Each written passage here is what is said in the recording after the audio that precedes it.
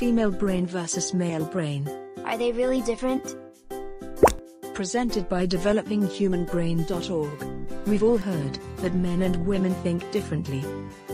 The man's brain is like half and half, the woman's brain is like a fudge swirl. Really? Well, not exactly, but the truth is very similar to this. Not all human brains are the same. Here are the ways the male brain is different from the female brain. Male's brain is 10% larger. However, that does not affect the IQ. Gray matter contains most of the brain's neuronal cell bodies. Men have nearly 6.5 times more gray matter, white matter, made up of bundles, which connect various gray matter areas. Women have nearly 10 times more of it.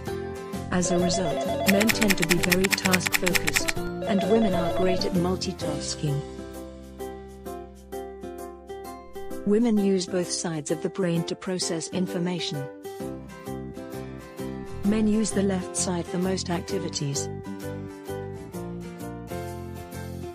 Women have verbal centers on both sides of the brain. Men tend to have them on the left hemisphere.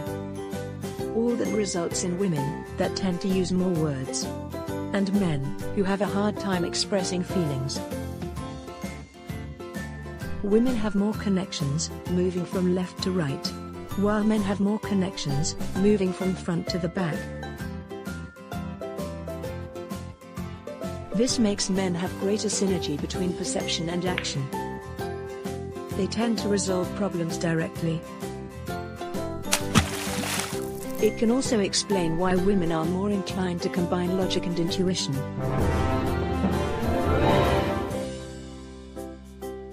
Woman's brain has a greater blood flow than man's through specific regions.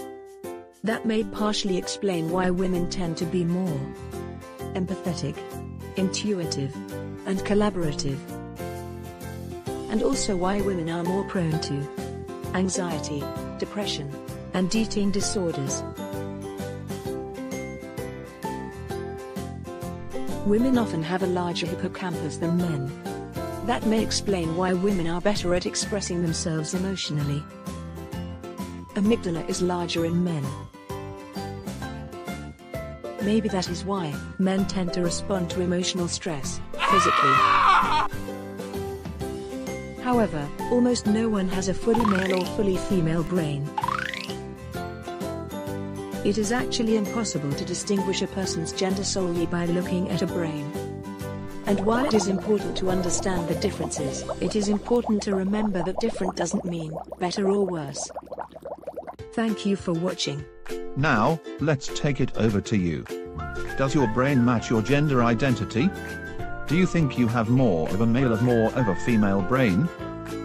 Maybe you're a man who is great at multitasking.